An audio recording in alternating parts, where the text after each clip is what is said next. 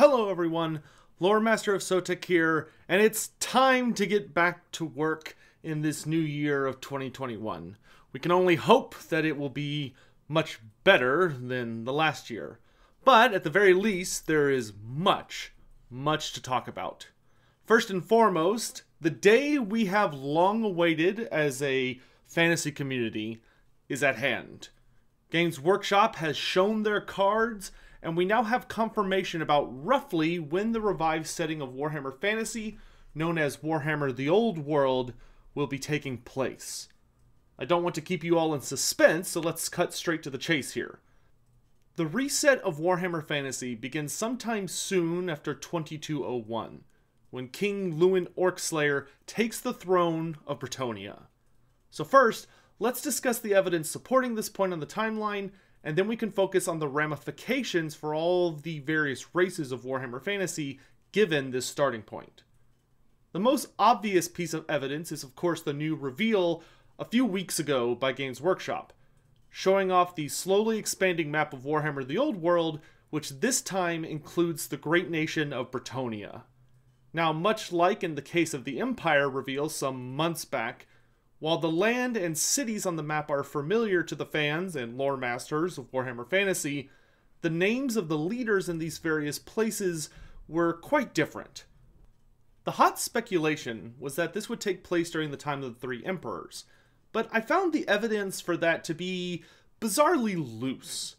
While there indeed were 4 large factions noted in the Empire, the names and borders drawn onto the map didn't line up well to any particular time we had explored in that chaotic age.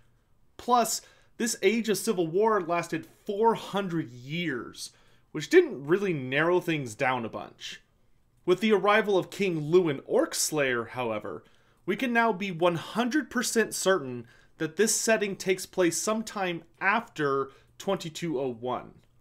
Likely a good number of decades, as from the notes of the orcs being back on the warpath and building up in the northern lands around Corone, this probably will be after Orcslayer has earned his reputation for purging much of Bretonnia of Greenskins from his declared errantry war. So, for all intents and purposes, we can confidently say that Warhammer the Old World begins roughly 300 years before Karl Franz is elected to be emperor. To be frank, while I am a tad disappointed that many of our favorite human characters will not be returning to the revived world of fantasy, I am quite excited for this particular dart on the timeline, because the world of Warhammer is about to plunge into one of the most fascinating, yet least explored events across its entire history, the Great War against Chaos. Now, I'm sure you're all quite curious about who of the various characters that we all know and love will be reappearing, along with who might be showing up as playable for the first time. We will do a separate video going down all the characters and discussing if they're around and if so where they're at, but today we're going to focus more on what the overall races of the Warhammer world are up to during this time period, and who are their important characters that we can look forward to. As I was discussing earlier, with King Lewin on the throne, we know this has to take place sometime after 2201, but before 2302, which is when the Great War reaches its climax. I honestly think that the setting will start only a handful of years before 2970, so that players can be introduced to all the major factions and characters, and then the timeline will begin lurching forwards towards the Great War against Chaos. We do have some further evidence leading towards that theory, but we'll get into that a little later when it's relevant. Let's start with Bretonnia, as with them we actually have enough information to firmly grasp what exactly is going on. In the lands of chivalry, the Bretonnians are enjoying a time of relative prosperity under the rule of King Lewin Orcslayer, who, as his name might suggest, focused much of his rule on purging the land of greenskin filth, as the orcs had actually become a pretty substantial problem before he took the throne. So, for those who worship the lady, I'm sure you're beyond excited to finally be getting that long-awaited update since 2003. We don't know too much about the current new king of Bretonnia, Lewin Orcslayer, which is honestly going to be the case with a lot of the characters we'll be mentioning today. There's going to be a couple of new names, and the people that are new, like I said, this age is pretty unexplored, so we may know their names and like a handful of deeds, but that's going to be it. All I can say for certain is that we know he was a mighty warrior, and being a Bretonnian, he'll be mounted on some kind of beast, whether a horse, a pegasus, or a hippogriff. He'll have a deep hatred for Greenskins with a fiery passion, and he is noted as one of the greatest kings in Bretonnia's storied history. A true hero to lead all of your knights and nasty little peasants into battle. But he's not the only powerful leader that roams the chivalrous lands, because of course, the Fey Enchantress is also still around. This avatar of the Lady of the Lake is familiar to you all, or is she? There's actually quite a bit of mystery revolving around the Fey Enchantress. Some claim that Morgiana Le Fay, the one we're familiar with, has always been the one and only Enchantress, that she may not even be human. While others suggest that when the lady's physical vessel dies, she is immediately reincarnated into a new individual who carries on the mantle of the Enchantress. Regardless of the truth, the Fey Enchantress has gone by different names over the millennia, and there's no telling whether the one who will hopefully be appearing is Morgiana, or maybe one of her predecessors if that is the case. As for the remainder of the realm, not all is well in the lands of Bretonnia, as a great evil is soon to be unleashed by the Duke of Musion. Looking at the map, it's curious that the Duke of that cursed land is simply noted as de Musion, which of course just means of Musion. They have a Duke right now. This is most likely Duke Maldred, who, along with a sorceress consort of his, attempted to steal the throne of Bretonnia in a series of horrid acts that culminated in the affair of the False Grail in 2297. This involved Duke Maldred capturing and imprisoning the Fey Enchantress using sorcery to claim he had found and supped from the Grail of the Lady herself until his schemes were uncovered, which led to the siege of Musion that lasted for 3 years. It was only ended by a horrid disease known as the Red Pox, which would be his ultimate undoing, as while Duke Maldred and his consort attempted to hide in their fortress from the deadly illness, and managed to claim their lives all the same. This would be the final event that would cast down the city of Musion forever after. Never again would it be allowed to have a duke, as the city descended into a repulsive and evil place full of nightmarish creatures, undead monstrosities, and plague. The Great War against Chaos then entered its final stage, as the Ever-Chosen himself descended from the Chaos Waste towards Kislev. Perhaps many of the knights who survived this disgraceful civil war will be eager to ride north to the aid of their neighbors. Or maybe they'll be too busy with the rising number of orcs gathering around the northern mountains, known as the Pale Sisters. Time will have to tell. Meanwhile, in the lands of the Empire, the time of the Three Emperors is in its twilight stage. The land of Sigmar has endured much over the past few centuries, most notably the Vampire Wars, where the men of the Empire battled against the sinister undead legions of the von Karsteins. Vlad, Conrad, and Manfred all threatened the nation in their various ways, but each was ultimately defeated. This is already history by the time we'll be starting the new setting in, however, as roughly over 100 years have passed since the famous battle at Hel Finn, where Manfred von Karstein was finally cast down. The story of the Empire will likely revolve around a very famous hero, who is well known to fans of Sigmar's folk, and the only man who proved capable enough to unite the warring factions of the Empire into a singular nation once more. Magnus the Pious.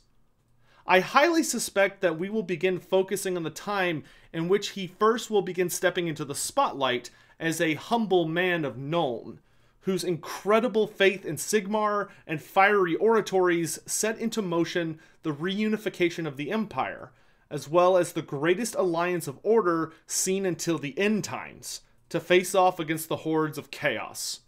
Hopefully, we'll be seeing him march out to meet with the various characters noted on the Empire map, and bring them together under one banner, lest they all face doom individually at the hands of the Everchosen. Magnus is not the only legend of note, though. There's a very high chance we'll get to see the first patriarchs of the 8 colleges of magic, including the first Supreme Patriarch and Lord of the Light College, the staggeringly powerful wizard by the name of Volans, whose staff to this day is used as a mark of office for whoever is ruling as Supreme Patriarch, nowadays being, of course, Balthazar Gelt. For the remaining factions, in the desire of not having this video last 100 years, we'll be just kind of trying to skim what they're up to, along with any particularly important characters present at the time. The general timeline we'll be looking at is around the 2270 ballpark, give or take a few decades, as that is roughly when the events of the Great War Against Chaos are noted to start churning into motion, though the actual invasion of Kislev and the big climax of the war does not start until 2302. Speaking of Kislev, we already had it confirmed by Games Workshop that the Lords of Bear Cavalry will be returning in style, as well as being playable for the first time in decades. This is, of course, incredibly exciting news. They will likely be led by Tsar Alexis, who ruled over the frigid land of Kislev during the Great War, and led the defense of the capital during the Battle of Kislev's Gates, even managing to strike down the leading champion of Nurgle at the time, Valmir the Reaper.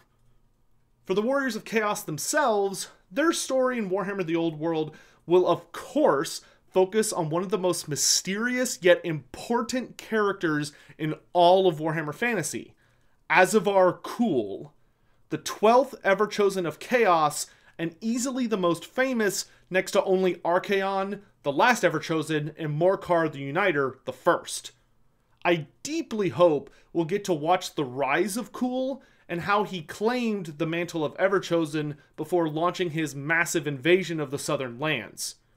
Azavar is easily in my top 3 of Warhammer characters that I desperately wanted to have explored in much more depth, so I'm quite excited to see him lined up as one of the major antagonists in the new setting. Of course, he's not alone. There are many famous champions of the Dark Gods who cropped up during this time of legends, including the likes of Engra Deathsword, Valnir the Reaper, Kolek Sun Eater, and plenty more. Staying with Chaos, let's talk about the Beastmen specifically, because there's actually a lot of interesting things going on with them around this time. While many of their kind definitely joins forces with the other hordes of Chaos under the Everchosen to bring about the end times, the most important events for the Children of Chaos revolve entirely around the Wood Elves of Athel Loren. Now, looking at the map for Bretonnia provided to us by Games Workshop, they make a note that these 2 elf face symbols here are controlled by the Wood Elves. These are areas they own.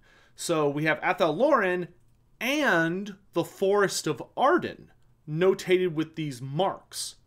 This is extremely interesting, as during the reign of King Luin Orcslayer, a bunch of important events go down in the ongoing conflicts between the Wood Elves and the Beastmen, known as the Secret War. One of the greatest battles that happens is in 2231, when Morgur is reborn within the Forest of Arden, and the Wood Elves attempt to slay the Corruptor while he's still young. Despite the strike force being led by great heroes, such as Erloth the Bold and Nyeth the Prophetess, ultimately their attack ends in failure, and many Wood Elves die as the zealous Beastmen swarm over them to protect the Gave spawn. The Forest of Arden at this point falls deep into corruption. But 15 years later, in 2246, Erloth would return at the head of a mighty host of Azrai that faced off against Morgur and his hordes once again. This time, the Lord of Talzin proved successful in his quest and managed to slay the Corruptor by burning the monster to ash using rare sap harvested from the Oak of Ages itself. Not only that, but the remaining sap was used to heal the Forest of Arden and restore it to a wholesome and healthy wood, securing its control under the rule of the Wood Elves. Based on the fact that Warhammer the Old World map shows the Forest of Arden under Wood Elf control, I suspect this tells us that our setting will take place after Morgur's death, meaning the timeline bumps up to a beginning point of 2246 at the earliest. In any event, the Beastmen are by no means put down by Morgur's death. If anything, it almost seems to make things worse, as the largest Beastmen assault in millennia takes place. Only 6 years after the Lord of Skull's death, the Beasts of Chaos are united under the malefic control of Malagor the Dark Omen, who leads a colossal invasion of Athel Loren to wipe out the Wood Elves once and for all. And he didn't come alone, by any means, for another famous Beastman joined in his conquest, none other than the Centaur Gorus Warhoof, the sire of 1,000 young, not all of which are simply Centaurs, for Goros fathered many nightmarish horrors into the world. This war culminated in a great battle between the Beastmen, Wood Elves, and even the High Elves, for the Phoenix King Finnebar sent what forces he could to aid the Azrai in this time of need. But we'll focus on that conflict another time. Ultimately, the Beastmen were defeated and scattered, but I do hope we'll get to play through this legendary conflict. When it comes to the climactic finale of the Great War against Chaos, we actually don't have much in the way of records of what exactly the Beastmen were up to. Of course, no doubt many of them joined up with Azavar Kul, as there is a solid 50 years between the wars in Athel Loren and the invasion of Kislev. We can say for certain, though, that Malagor the Dark Omen and Gorus Warhoof were alive and well. Not to mention that's more than enough time for Morgur to be reborn and grow to maturity. So look out for the return of these champions in Warhammer the Old World. Moving on to the Wood Elves, since we've already covered so much about them, for the most part, they were recovering from their wars against the Beastmen during this time. Though, about 20 years before the invasion of Kislev, there was the unfortunate incident where King Orion goes insane and unleashes one of the largest wild hunts ever seen against Bretonnia, massacring a ton of innocents, as his insanity infects the Wood Elves into berserker-like rage. He would face off against the chivalrous Duke Fredfar of Quenelles, who, against the counsel of his fellow dukes and lords, rode out to face the monstrous king in the woods in hopes of ending the suffering to his people. Unfortunately, he stood no real chance, and was massacred along with his army of knights. This left the garrison of Quenelles perilously unprepared for battle, so Orion invaded the city and was only stopped when the Lady of the Lake herself intervened, as he charged into her sacred grove at the city's heart. Although it is not well known exactly what occurred in this moment, the following dawn, Orion led the wild hunt away from the ravaged city to Athel Loren, where he committed ritual suicide in a pyre many months earlier than ever before. As for the final years of the Great War, the Wood Elves mostly focused on staying out of it, and defending their own borders from Greenskins, Beastmen, and Skaven. However, Queen Ariel did secretly send a band of warriors led by Scarlock the Hunter to aid the Everqueen as she was being pursued by the greatest and most powerful of the Keeper of Secrets, Nakari. Only a few of the Azrai survived this quest, but it proved critical in aiding Ulthuan during those dark times. Speaking of which, the High Elves and the Dark Elves were quite busy during this era in the timeline, for as the Everchosen prepared to unleash his great invasion of the Old World, so too did Malekith the Witch King scheme his own assault against Ulthuan. In fact, the final thrust of both invasions occurred at the same time, as the Dark Elves sought to exploit the efforts of Chaos to their own gain in the oncoming conflict. The hag sorceress Morathi even went so far as to seduce an entire legion of warriors of chaos that were heading towards Naggaroth into serving her.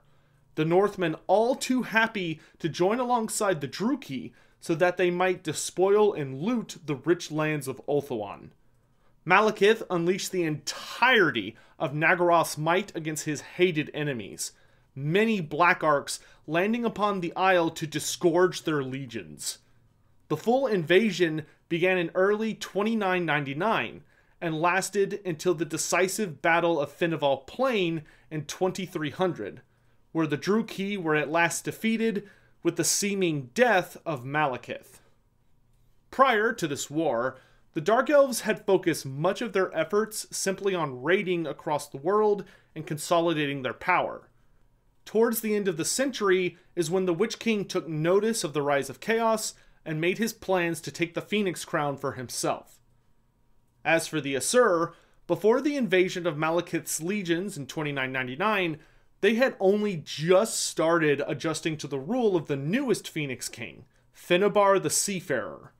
In the decades leading up to the Great War, the High Elves were mostly occupied with maintaining their realm and occasionally marching out to aid potential allies. Finnebar had traveled the world before taking the throne, and believed that the security of Ulthuan lay in embracing friendly relations with the other races, as opposed to the policy of his predecessors, which focused on isolationism.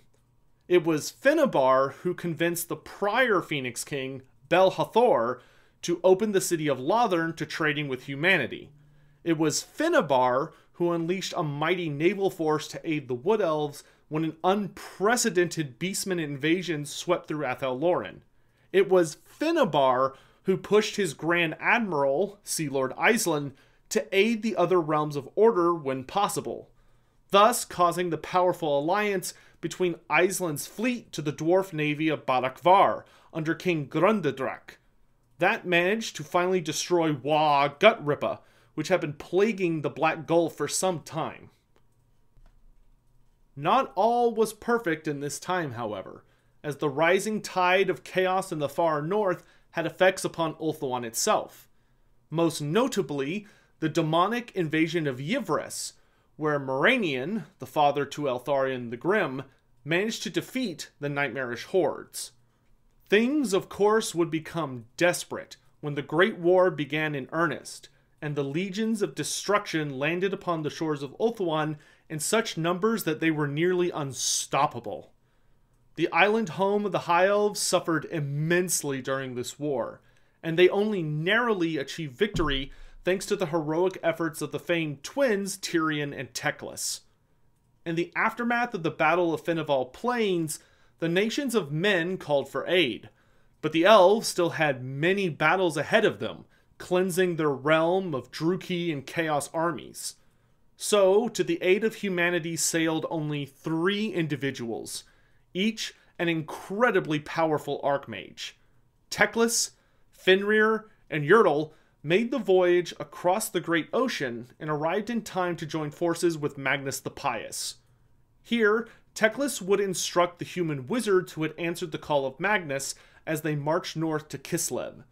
The archmages joined in the battle at the gates of Kislev, proving critical against the powerful sorceries unleashed by chaos sorcerers, bray shamans, and greater demons. Although Yertle would fall during the battle, the forces of order claimed ultimate victory, and Teclis stayed for a time to found the colleges of magic at the request of Emperor Magnus, teaching the first generation of battle wizards. The Elves, of course, were not the only race that came to the aid of humanity during the final years of the Great War against Chaos. The brave Dawi of the Karaz Ankor had been mostly focused on internal concerns leading up to that terrible war. High King Alricson had been in the throne for less than a century by the time the Ever-Chosen marched out of the Chaos Wastes, a terribly short amount of time by dwarf standards. When the call for help arrived, many of the dwarves argued that they owed nothing to the people of Kislev and should focus on their own woes. But High King Alricson refused to hear such cowardly talk, and ordered that as many Dawi would march to the city of Prague as possible. Time was of the essence, so the force that ended up marching out was small but incredibly powerful. It included many heroes you should be familiar with, such as the legendary rune lord Crag the Grim, who was already around 1500 years old by this point, and, of course, the soon-to-be king, Prince Thorgrim Grudgebearer. High King Alricsson was incredibly brave and a mighty warrior. He arrived too late to save the city of Prague, but shored up the defenses at the capital of Kislev itself. Here, his troops fought side by side with their Kislevite allies, and reaped a great tally against towering demons, indescribable monsters, and endless hordes of crazed Northmen. Sadly, the High King would be mortally wounded during the battle at the gates of Kislev, though he would prove too stubborn to die until Thorgrim proved himself and was selected to be his successor 2 years later. For the remaining races of the Warhammer world, they are mostly undocumented during this period, minus a few small notes, so we're just gonna speed through the following. In the nightmarish depths of Skaven Blight, the Grey Seers summoned all the clans back to the capital in 2302, in hopes of bringing an end to the Second Civil War. They perform a massive ritual that succeeds in summoning the Great Horned Rat himself into reality for a short time. So, while the legions of the Everchosen descend upon Kislev, the Skaven meet with their god, who devours many of his cowering followers before blessing them with the 13-sided black pillar. Touching this pillar is required to ascend to the Council of 13. The Skaven who claimed their seats that fateful night ruled until the fantasy world is destroyed over 200 years later, meaning that the Council of 13 you're familiar with is the exact same one that ends up taking power during this fateful evening. Truly unified for the first time in an age, the Skaven spend the next 18 years attacking the nation of Tilea and razing many towns close to the blighted marshes. Meanwhile, when it comes to the undead, the vampire counts are mostly up to quiet affairs in this age. The infamous Red Duke lurks in the forest of Shalons of Bretonnia after his second defeat not too long ago. Moving on to the undead, the vampire counts are mostly up to quiet affairs in this age. The infamous Red Duke is lurking in the forest of Shalons of Bretonnia after his second defeat. Meanwhile, the ruined city of Musion is claimed by the undead in the aftermath of Duke Maldred's death to the Red Pox, and Manfred von Karstein, believed dead by most, is out mastering his control over the various sorceries of necromancy and forming pacts with the mysterious spirit wraiths of Nagashazar, who worship the great necromancer.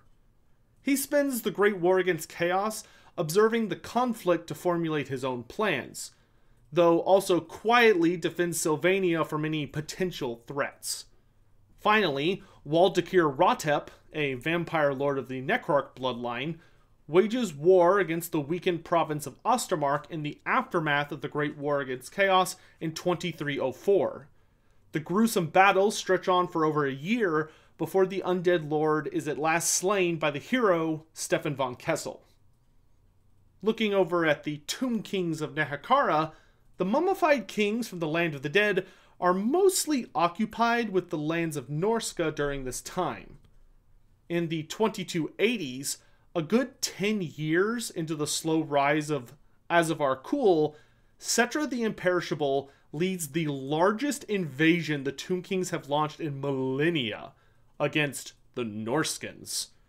Enraged by their theft of his crown and numerous other trinkets, in addition to having slain him in combat, the King of Kings gathers up all the might of Nehekara and smashes his way through the snow-covered lands of the distant north. Over the course of 5 years, from 2281 to 2286, the Imperishable butchers everything his skeletal legions can find from one side of the frosty continent to the other, culminating in a titanic battle between the armored legions of the Dark Gods and the forces under Cetra. The War of Sand and Snow, as it's known, rages until the Kimrikara successfully recovers every single coin looted by the Norskins, and murders any of those even remotely related to the incident that took place the decade prior. During the final stages of the Great War against Chaos, there's no record of exactly what the Tomb Legions in the Land of the Dead were up to, though Cetra should undoubtedly receive some credit for no doubt drastically reducing the population of Norsca, at least until after the Great War's end. The final note for the Tomb Kings is that in 2350, only a few decades after the Everchosen's defeat in Kislev, the combined forces of Archon the Black and Khalida did invade the cursed land of Sylvania, where the Serpent Queen smites the vampire lord Mandragon, while Archon loots the Staff of Dagash from the Abomination's coffin. Over in the steaming jungles of Lustria, the Lizardmen enjoy a relative time of peace leading up to the Great War against Chaos. Although they're having minor issues with constant forays into the jungle by humans, dark elves, and of course the undead of the Vampire Coast for the last few hundred years, no major battles took place. This came to an abrupt end with the rise of Kul, whose ascension to Everchosen caused immense pressure to be placed upon the Great Warding, as the Dark Gods sought to aid their champion in his southern invasion. The Slann sensed this great disturbance, and focused on aiding in the best way they could, uniting their sorceries and calling upon the power of the geomantic web to strengthen the Great Warding in 2302 during the battle at the gates of Kislev. This lessened the might of Chaos during that final battle, banishing countless demons as their grip on the physical plane slipped, and granting the defenders enough relief to strike down the Everchosen himself and claim ultimate victory. The Lizardmen would face their own great trial less than 20 years later, however, when the wrath of the Dark Gods would descend upon Lustria. In 2321, the prophecies warn the children of the Old Ones of impending doom, when the sun will be stained black as it rises. For an entire week, the Great Warding flickers, allowing tides of demons to manifest all across Lustria. This results in thousands of battles raging across the continent, until the sun finally resumes normalcy and the legions of chaos vanish just as suddenly as they arrived. Speaking of demons, the true manifestations of chaos, of course, play a massive role in the Great War. Thousands upon thousands join themselves to the horde of Azivar Kul. Meanwhile, an impressive legion of Slaanesh demons participate in the war on Ulthuan, as the greatest among their Keeper of Secrets, Nakari, is unleashed by Malekith and utilized as a horrifying weapon until the greater demon is just barely defeated by Tyrion, Teclis, and Alariel the Everqueen. It is more than possible for all the classic favorites and many new demons to appear during these apocalyptic conflicts. Of course, Be'lakor is lurking around as well, for Azivar Kul would need to have been crowned by the first Demon Prince in order to claim the title of Everchosen. The last of the Chaos races, the Chaos Dwarfs, are not well established as major players during the Great War against Chaos. It is hard to imagine how the Dawizar would not get involved in such a massive conflict, so hopefully their participation will be greatly ramped up in Warhammer the Old World. At least, we can hope that'll be the case. Finally, the Greenskins and Ogre Kingdoms were busy, but quite chaotic during this period. The many thousands of Greenskins in Troll Country found themselves displaced by the titanic legions of the Everchosen, so the orcs and goblins quickly busied themselves by either attacking the Chaos Worshippers or essentially joining up with them to fight anybody that the Chaos Warriors managed to miss. Further across the world, the Greenskins had a number of major wars going on, battling against Lewin Orcslayer in Bretonnia, recovering from their recent defeat at the hands of High King Alricsen in the World's Edge Mountains, and suffering a major loss in the Badlands at the hands of the High Elf and Dwarf Naval Alliance in the Black Gulf. For the most part, this was not a great time for the Orcs and Goblins, with no notable characters really being around beyond rumors persisting that Gorbad Ironclaw had somehow survived his crushing defeat centuries earlier. However, a certain legendary fat goblin looms only a couple short centuries on the horizon. As for the ogres, much like the Greenskins, they get swept up in the Great War by essentially joining both sides. Many hundreds, if not more, embrace the legions of the Dark Gods and join the Everchosen to bolster his horde with Chaos Ogres. Even more make the journey to the Empire in Kislev, as the ogres sense the impending conflict, offering their services as mercenaries, which leads to entire tribes marching alongside Magnus the Pious and Tsar Alexei to battle against the forces of Azivar Kul. There is a note that when the defeated armies of Chaos fled from Kislev, a great many marched east in their attempts to retreat to the Chaos Wastes. Unfortunately for them, this immense column of marauders, beastmen, and warriors found themselves ambushed by those eager ogre tribes who had missed out on the big scrap at Kislev. The worshippers of the Dark Gods were massacred, and the Noblar scrap launchers of those particular tribes had a curious tendency to use pieces of chaos armor and weaponry as ammunition for many years afterwards. That concludes the various races and what they're up to, at least with the information we have currently available. As you can see, there is a ton of stuff going on, with many of the races in the Warhammer world leading up to the Great War against Chaos. Let me know down in the comment section which event or war that we talked about has you the most interested, that you would want to get to play through. The Beastmen invasion of Athel Loren? The War of Sand and Snow? The rise of the Everchosen Azivar Kul? Or one of the other mentioned topics? I'd love to hear back from y'all on your thoughts about this age we find ourselves in.